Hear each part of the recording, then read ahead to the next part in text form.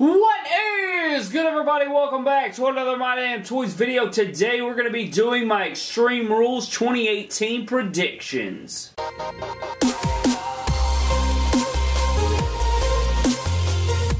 Alright, ladies and gentlemen, as you know, on Sunday we have the Extreme Rules pay-per-view, and I'm going to be totally honest with you. I'm not really looking forward to this thing. I mean, I feel like this just, like, WWE at this moment is just not good, guys.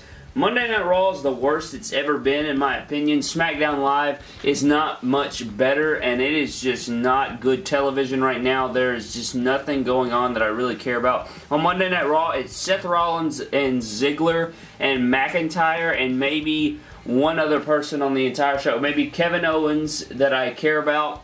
I do care about Finn Balor, but my God, they just book him into the ground. He literally has no direction. I mean, same thing with Kevin Owens, but I do still care for those guys. And then on SmackDown Live, I mean, like Jeff Hardy, AJ Styles, Rusev, and I mean, that is pretty much it, guys. There's literally just nothing's happening right now. I'm just not very excited. But usually, when I go into a pay-per-view with no expectations, they actually really do deliver. So hopefully that's what happens here with Extreme Rules. We do have 11 matches to cover, and a lot of them I'm not really looking forward to, but you know what? I'm going to give you my best opinions on the matches and everything. And yeah, let's go ahead and get into them. So starting out with the pre-show, guys, we have the New Day taking on Sanity of Eric Young, Alexander Wolf, and Killian Dane in a six-man. I consider it six-man. I mean, you know, both teams have three people. It's a good feud right here. I would consider it a six-man tag team. I hope that's the case. In a tables match. And I don't know really why this is taking place. I don't think this has had very much build at all. I guess they just said,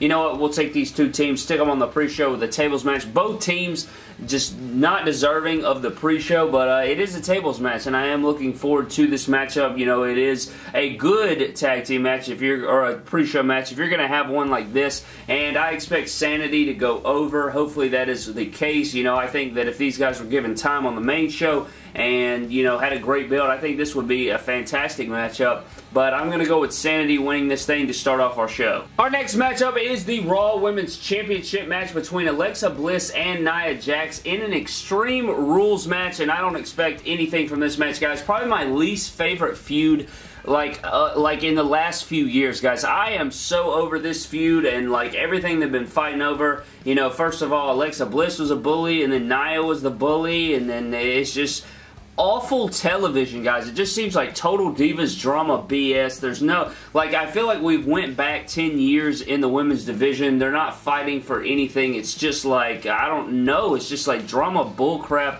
that I am just not invested in. This stuff is just not good TV. It's not good.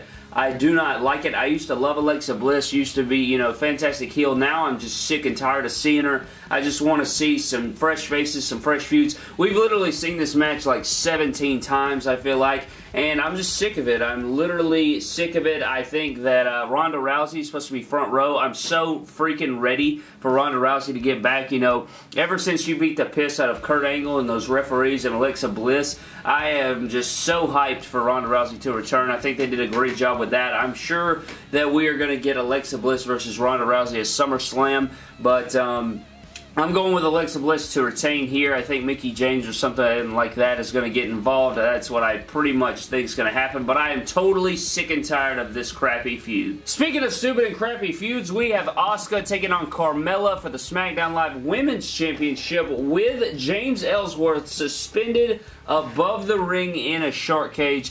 And just that pretty much embodies how dumb this feud is, guys. I cannot stand James Ellsworth. I cannot stand Carmella. I love Asuka to death. I wish she was champion already. This is absolutely ridiculous. I thought that they would just book Asuka to beat the piss out of Carmella and move on, but no, they have to have this idiot return and cost Asuka a bunch of matches and making her look like a fool and, you know, distracting her and all this crap. I just wish that we could get on from this feud.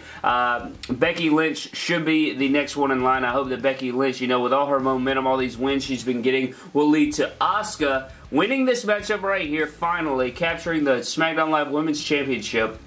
Maybe James Ellsworth or Carmella gets hurt, you know, kayfabe injury, and then we get Becky Lynch versus Asuka at SummerSlam, and Carmella can move on to something different. I just do not want this feud to continue. It's gone on way too long, and I'm going to go with Asuka winning. Finally. Next up, we have a singles match between Finn Balor and Constable Corbin, or Trash Corbin, or Baron Corbin, or whatever the crap Corbin.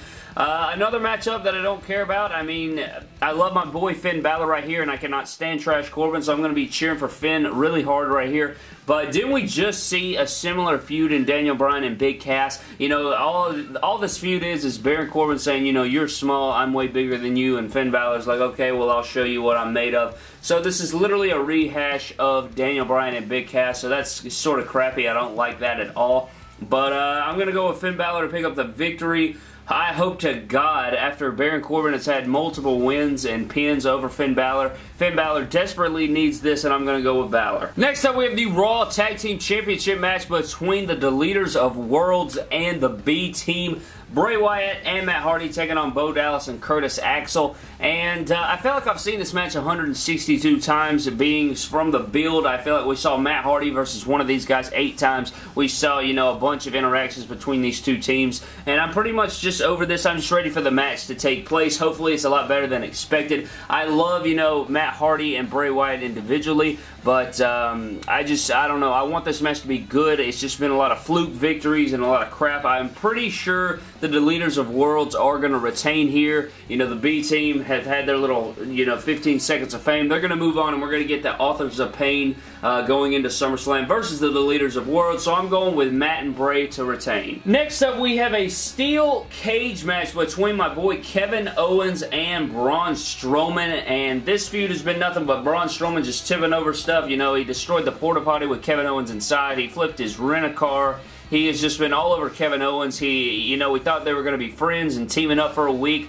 That quickly changed, and Braun is just on a tear right now, beating the crap out of Kevin Owens. I hope my boy Kevin Owens can pull off the victory, being as, you know, Braun Strowman's looked very, very strong in this feud. He's got the Money in the Bank briefcase. Literally, him losing, you know, by accident. I feel that they should go with, like, that Stone Cold Steve Austin spot, you know, where Big Show threw Stone Cold into the cage, and like the cage broke open, and you know Stone Cold swung and landed on the outside to win the matchup. I could see something similar with this. I am looking forward to this matchup. I'm pretty hyped because I love Kevin Owens. I like Braun Strowman. I think this should be pretty freaking nice. So I think that Braun Strowman should take Kevin Owens, throw him into the side of the cage. It will open up, and then Kevin Owens will win. So that way you still have Braun looking strong, and Kevin Owens can finally get a dub. Next we have the SmackDown Live Tag Team Championship match between Team Hell No and the Bludgeon Brothers. Harper and Rowan taking on Daniel Bryan and Kane.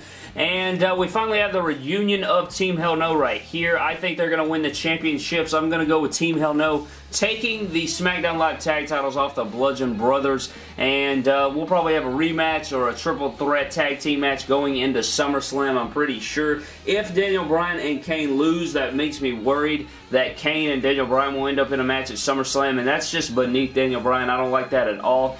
I don't think The Miz is going to get involved. I would have predicted that, but he's going to be at the MLB All-Star Game on the same night as Extreme Rules, so I don't think he'll be able to make it, obviously, because they're in separate cities, I'm pretty sure. So I'm going to go with Team Hell No, and then I don't know where they go from here. I wanted to see, you know, something better for Daniel Bryan at SummerSlam, but I guess that's not what's going to happen. Next up, we have the United States Championship match between Jeff Hardy and Shinsuke Nakamura. I don't know why this match doesn't have a stipulation. I know we haven't had guys really interacting at all, but there's a lot of matches on this card that just aren't extreme, guys. You have some that are, but some that aren't. Why even call the pay-per-view Extreme Rules if you're not going to have all stipulation matches? But we have my boy Jeff Hardy right here, and I just feel like that would have been a great way to do a ladder match or a TLC match or some sort of table match, just anything besides a singles match. I don't know why they did that. But I'm going to go with Shinsuke Nakamura. I think they're going to put the championship on Shinsuke Nakamura. I think there's some rumors going around that Jeff needs to take some time off, so he may take a month off, get all his injuries recovered, and be back for SummerSlam, I believe. So maybe that's what's going to be happening. I'm not sure, but I'm going to go with Shinsuke Nakamura taking the United States Championship. Even though he doesn't deserve it, I don't think he deserves this at all, guys. You know, he's lost so many matches in a row, so that doesn't give him any place to have this United States Championship match right here. He hasn't done anything to deserve it. It should be somebody like Almas or, I don't know, a fresh face. I don't think he should be in this matchup, but I'm going with him to win the championship. Next up, we have the Intercontinental Championship match between my boy Dolph Ziggler taking on Seth freaking Rollins with Drew McIntyre in Dolph Ziggler's corner in a 30-minute Iron Man match for the title. And this match is going to be freaking phenomenal, guys. I mean, we already know. I hope that it lives up to the expectations, and I totally believe it will, with Seth Rollins and Dolph Ziggler, two of the best in-ring workers in the entire world, let alone WWE. I think they're going to tear the house down. I'm going match of the night, hands down. Maybe we'll get a 5-star match out of Dave Meltzer and the Wrestling Observer, or anybody like that. But I'm going to go with Dolph Ziggler retaining the championship. I want, you know, Seth Rollins to move on to the main event. I would love to see Dolph Ziggler run on the main event. There's actually a rumor going around that after this feud, there's supposed to be Drew McIntyre versus Dolph Ziggler down the road, and then Dolph Ziggler's supposed to be a babyface, and they're both supposed to be in the main event. So it's going to be a Ziggler main event push as a face, and then a heel Drew as a a main event guy as well. So hopefully that all takes place, but I'm going to go with Ziggler picking up the win, retaining the championship in an epic match, and I think that they're going to definitely burn the house down. Next up, we have the big dog Roman Reigns taking on Bobby Lashley in a singles match. Now, you would think that this would have a stipulation, given that they had that big old brawl on Monday Night Raw, and this match has been completely forced. This match has been just terribly built, guys. It's just... Bobby Lashley on the microphone is literally probably the worst thing I've ever heard. If you hear Bobby Lashley on the microphone, it's very similar to how Baron Corbin. Why I hate Baron Corbin is pretty much why I am disliking Bobby Lashley right now, guys. The freaking tone that he uses on the microphone is so, like, robotic and lackluster. It's like he's, like, I don't know, sleepwalking or something. It sounds so terrible. I do not enjoy him on the mic at all. He does not sound serious. He makes Roman sound like a bad A on the microphone, because when they're going back and forth, it's obvious that Roman's way better on the microphone, but I think, I hope this match is better than, you know, I think it's going to be, but I'm going to go with Bobby Lashley picking up the victory. This is obviously an unofficial #1 contenders match for the Universal Championship. Whoever wins this is obviously going to go on to fight Brock at SummerSlam, most likely. I'm going to go with Bobby Lashley. You know, I just think that's the way they're going to go with it. I honestly do not care who wins. I don't care about this matchup. I'm just ready for the Universal title to be on Monday Night Raw every week. I'm sick of Brock Lesnar. I'm just ready to get it on and get it over with and just, yeah, let's move on. And for our main event, even though it is rumored that this match is not going to be the main event, apparently Bobby Lashley and Roman Reigns is going to be the main event, which I think is complete BS. You're totally making your WWE Championship look weak. Hopefully this match main events. I don't think it will. But I'm going to hold on to faith and, you know, try and just see if AJ Styles can finally main event a freaking pay-per-view as WWE Champion. But finally, Rusev getting his moment in the sun in a WWE Championship match with AJ Styles. I hope he uses this opportunity to prove to the people in the back that he can go, that he can be a main event player. Obviously, Aiden English will be by his side out there, and I expect some good things from this matchup. Both of these guys can work so well with the thrown-in factor of Aiden English. I think that it's going to be a great one, a very entertaining match indeed. Obviously, AJ Styles working with anybody but Shinsuke Nakamura is going to be a good one, so I'm very happy to see this matchup. I can't wait for it. And I'm going to go with AJ Styles retaining the championship. It just wouldn't make sense for Rusev to be WWE Champion going into SummerSlam. I just don't think they're going to give him that big of a moment and, you know, have him as WWE Champion going into SummerSlam. I just don't see it. I think the crowd will be electric for this one. I think that AJ Styles is most definitely going to retain here. So I'm going to go with AJ Styles, but I want Rusev to just put it all out there. I want him to have a great showing so that in future cases he can get more opportunities like this. I cannot wait to see what he brings to the table, and I'm very excited for it. But that pretty much does it for your entire Extreme Rules 2018 predictions, guys. Thank you so much for watching. Again, not very much looking forward to this pay-per-view, but usually when I think that, they deliver way past my expectations. So hopefully that happens here, and I hope the matches that I'm hoping to be great are great, and hopefully the matches that I'm not looking forward to go above and beyond my expectations. But that's going to do it, guys. Thank you so much for watching. Subscribe to the channel for more epic WWE figure-related videos. Follow me on Instagram and Twitter. I will be live tweeting during Extreme Rules, so definitely check that out on Sunday. I will see you guys in the next video. Thank you.